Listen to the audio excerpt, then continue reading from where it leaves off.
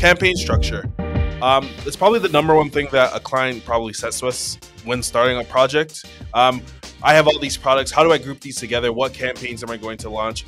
How do I really start out? So me and Philip are going to break down what does it look like for the small seller that's scaling from maybe 0 to 100 products, and what does that look for the large and massive distributor or conglomerates that are doing 5,000 plus SKUs. So Philip, let's first start with, what does that journey look like for the very small seller? How would you structure their campaigns? 100%. So you have to think of an e-commerce seller and a brand that's just starting as just a person with no shelter.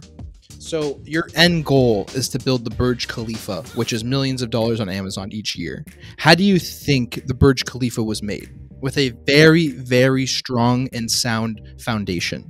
If you don't have that massive foundation, you aren't going to be able to propel and build hundreds of stories on top of it, because once you put in that second edition, or you start having stuff in the second story and it starts wobbling because you didn't get your step 1, 2, and 3 right. So campaign structure is essential for making sure that you can actually grow the brand and start pouring money into it directly.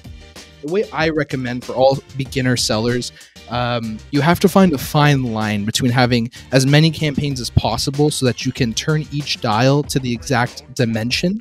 But also your main structure and the word I would say is obstacle in the beginning is your budget.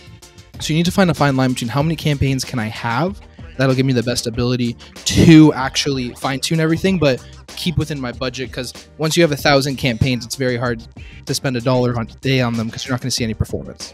So for someone who's first starting out, I would recommend getting all your products and grouping them by product.